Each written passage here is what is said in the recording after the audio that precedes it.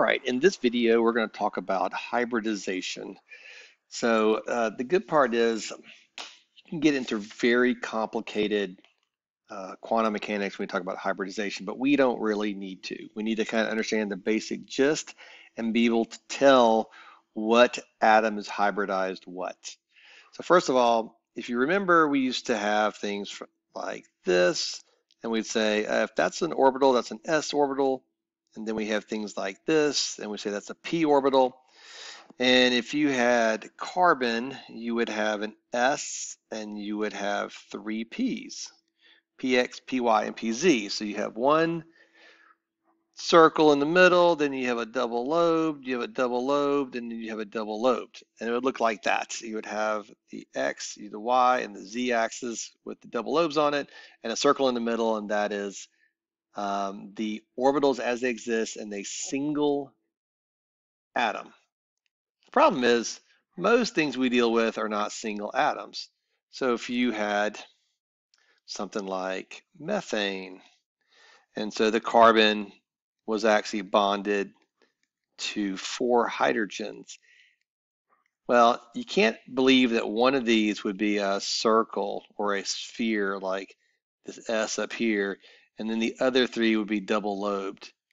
If you had to guess, I would imagine you would guess that all four are going to be equal, and they are.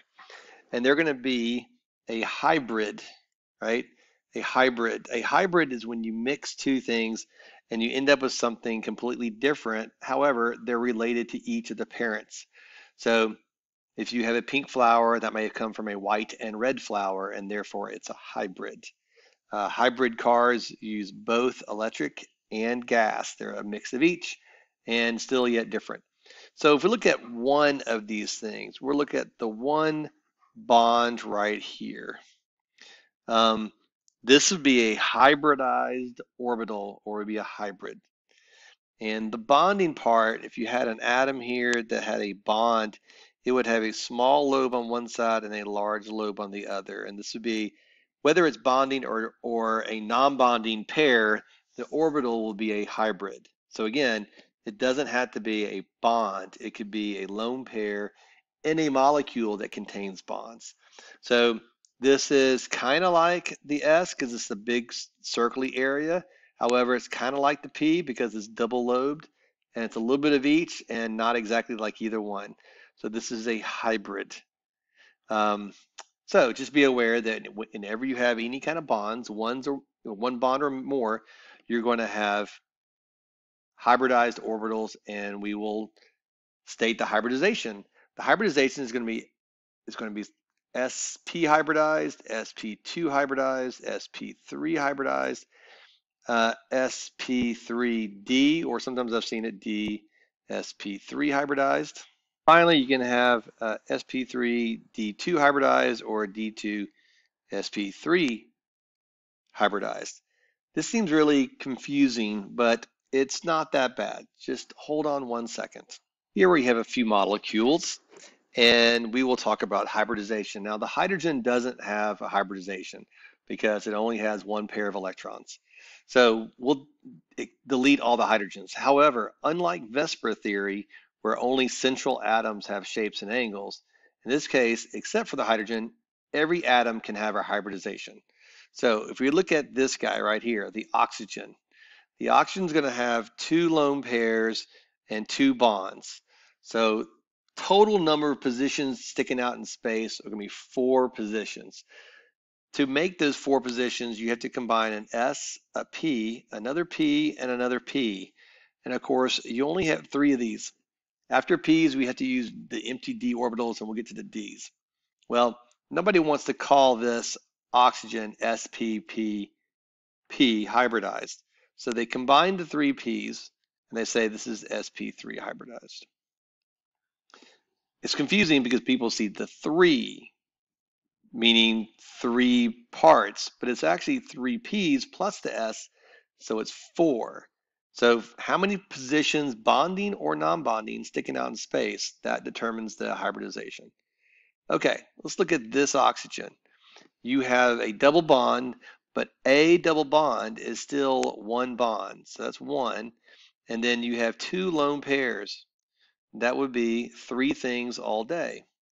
When you have 3 positions in space, one there, and one there, we would call this SPP because there's 3 positions in space. Of course, we're going to do like we did last time and condense it to sp2 hybridized. The carbon has 4 bonds. Okay, doesn't matter if it's single or triple or whatever else. There are 4 bonds.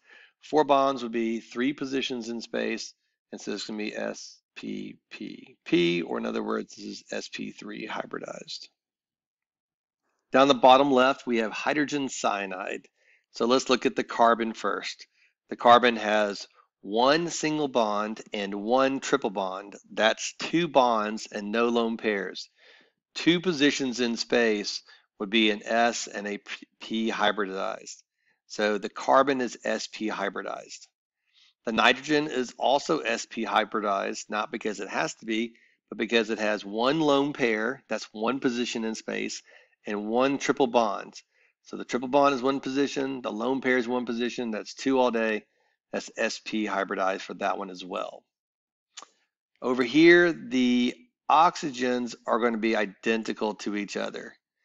They have 1 double bond and 2 lone pairs.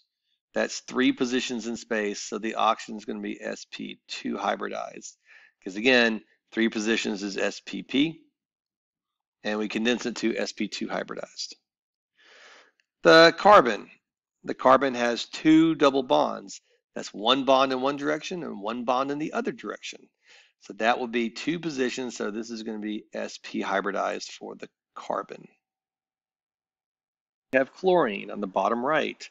Chlorine is a diatomic molecule. It doesn't have a shape or angle, but each of the chlorines has a hybridization because there's a bond present. Now they're both exactly the same. There's 1 bond, so that's 1 position in space, and 3 lone pairs or 3 non-bonding pairs. 1 bond and 3 pairs would be 4 positions in space. These are each sp3 hybridized. If you are given a molecule and asked for hybridization, you need to see the electron dot structure to determine this. If you saw this and said, what is a hybridization? You might think it's sp3 for the selenium, but you have to do the dots to figure it out. So for that, we would put down the selenium here. We put down the fluorines all around it. I usually bring in the electrons from the outer guys first. So 7, 7, 7, and 7. Now, for the selenium, you've got to bring in 1 there, 1 there, 1 there, and 1 there. Those are all bonding positions. That's 4. Selenium has 6 valence electrons, so there you go, is another one. It is much easier to see it in a stick form, although you have to really do the electron dots to determine it carefully. Now, how many bonds does it have? 4. That's S and a P and a P and a P. And a lone pair, and that's a D. So this is going to be DSP3 hybridized. If it had 6 positions in space, it'd be D2SP3 hybridized. Have the general idea. Again, we have to train our minds to recognize that it's not bonds that we are talking about, but electrons positions in space, electron orbitals in space. That's bonding and non-bonding. So here we have a 2, 0. That's going to be sp hybridized. If we have a 3, 0 or a 2, 1, either way, that's going to be also sp2 hybridized. So we have sp2 for this guy and sp2 for this guy, because 3, 0 would be 3 things and 2, 1 would be 3 things. Well, the next one, a 4, 0, a 3, 1, and a 2, 2, all are going to be 4 positions in space, and therefore they're all sp3 hybridized. Then you get this big category, 5, 0, 4, 1, 3, 2, and 2, 3.